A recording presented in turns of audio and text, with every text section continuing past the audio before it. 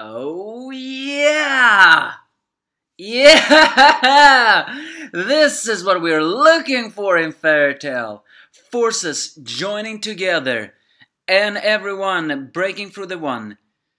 With this number of people, no matter how the dangerous enemy, it just gives you so much energy realizing. And on top of that, the man that everybody have been talking about the last 8 months finally came back, and let me tell you, he looks cooler than ever. I'll tell you about that in a moment. As Fairytale now celebrates its 10th anniversary. It was said it was gonna be some special news for this, but all I see from the special news is autographed sketches from the mangaka of the weekly magazine. I mean, we see many from Fuka, Dr. Prisoner, Baby Steps, Seven Deadly Sins, and Daisy. So what are these autographs? Are they the ones to the creator of Fairy Tail for everything wonderful he did?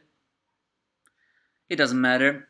What matters in this chapter as it begins, as hungry as hell, as the team of Ersa, Lucy, Juvia, Grey and Natsu with Happy sees the sea of enemy.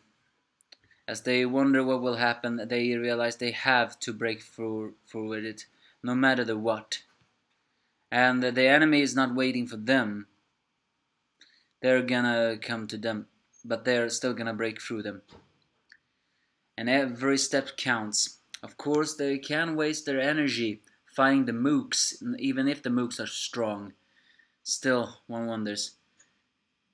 So Grey and Natsu makes a little competition on who is gonna take out Sere first. Well, tell you what, Grey, once you hear the truth about E and D, what will you say then? Of course, Natsu seems to be hungry. Don't know how it comes that he is the only one who's hungry, but that's a kind of kill thing. Happy is still worried about what Seraph said, but he is gonna find a way. So tell me something. How can he find a way? I can only know one thing that can save people, and that's not just the power of friendship, but Lumen Historia, Fairy Heart. I think that can save Sun. Not so, because then it can.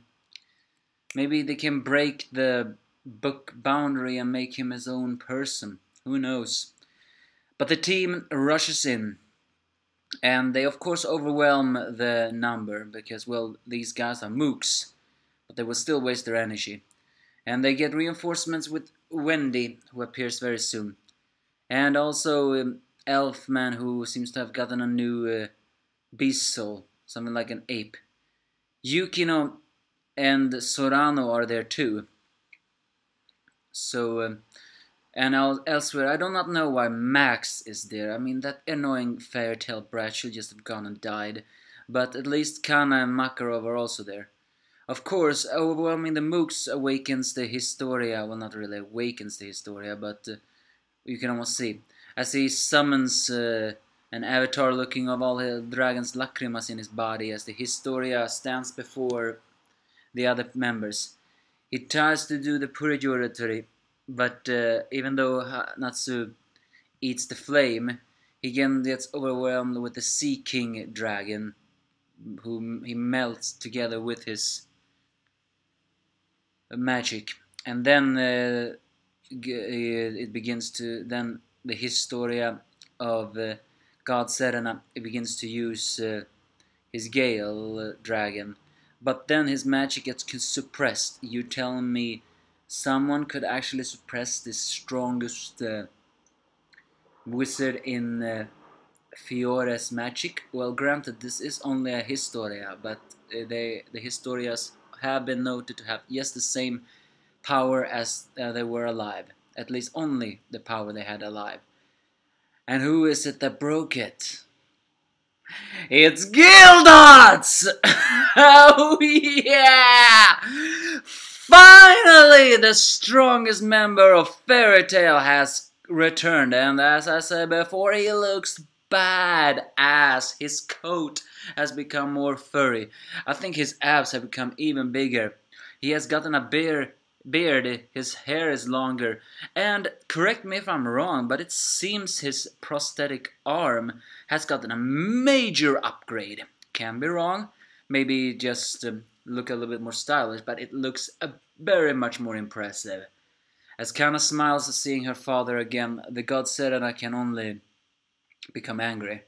But Gilda says he is hungry as hell, so step aside, boy. I'm gonna take back the guild. Ah, yes! This was a chapter we needed! Hope! That's what we needed. Granted, however, now people are always gonna say that. People will always say, would August and Gildart's fight? Because, well, you know who they are. Given how Gildart's look now, it seems that that fight is actually possible. But they have not defeated the Historia of God Serena yet. So, if Gildart struggles with him, then we will have a very big problem. But maybe he will awaken Kana's real power here and everything will go well. All in all, it was a simple chapter. Nothing special happened. The fairy tale rushed in. The greatest part was, without any doubt, the return of Gildarts. But still, you could almost feel the energy coming in here. The Historia of Serena, well, he wasn't really that... Well, he was impressive because, well, he can meld his Lacrima Dragon Slayer magic with his other. But Natsu couldn't eat the flames once the seawater has come in the power. But the thing is that it annoyed me. He was said to have, what was it, 8 Lacrimas? We have only seen 4. Was it 5? We still haven't seen the rest. It would be good to see them before he dies, because he must die. Well, Fairy Tail has gotten a very huge reinforcement. The question is, again, is this reinforcement enough for to at least get a little bit farther ahead? Well, it better!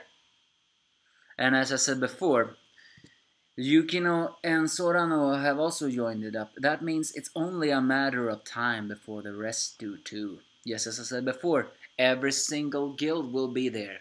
And no matter the power of the Spring and 12, the guilds joined together will not lose.